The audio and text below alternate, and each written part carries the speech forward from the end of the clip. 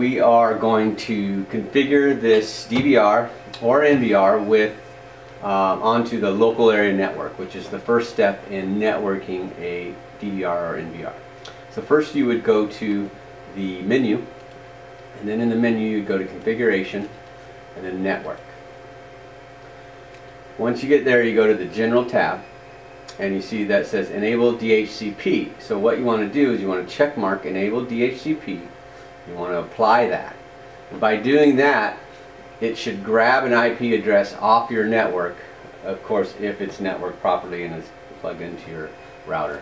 So just to make sure it grabbed an IP address off your network, you would go into here, go to maintenance, and you would go to network, and you would see that it grabbed the IPv4 address of 10.0.0.177, the subnet mask, and the gateway, which is correct because that is the correct gateway for this network. So we want to then write this information down on a piece of paper, then go back into your configuration, into your network, and then go to General tab again. It didn't implement it in there, so what we're going to do is we're going to implement it. We're going to uncheck the DHCP, which gives you the permission to change this IP address and the subnet mask and the gateway. So go back in here and we're going to input that in. So we're going to go 10.0.0.177. Enter that. Subnet mask is already there, that's correct. And the gateway is going to be 10.0.0.1, and then enter that. And just FYI, the gateway is also your IP address to get into your router when it comes time to doing the port forwarding for this unit. Also, you want to make sure if it didn't input a preferred DNS for you. Sometimes it'll give you just the default gateway and put that in the preferred DNS, but I use the Google DNS, which is 8.8.8.8, and I use the alternate DNS, which you don't need to, but I do. It's 8.8.4.4.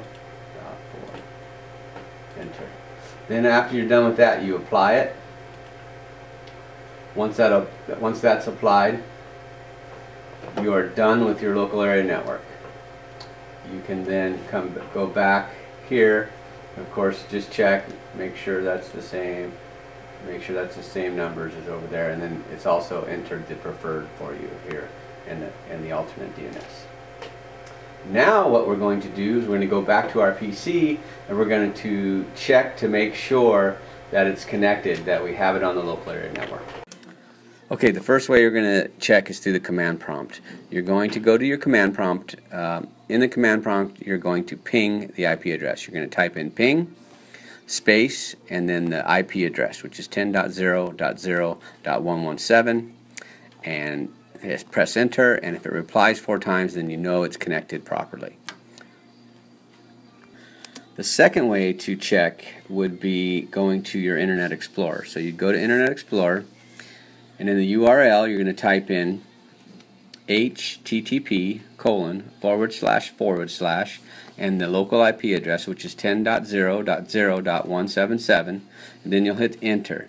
If it's networked properly, you'll get a prompt for a username and password. Thank you for watching our series of YouTube training videos.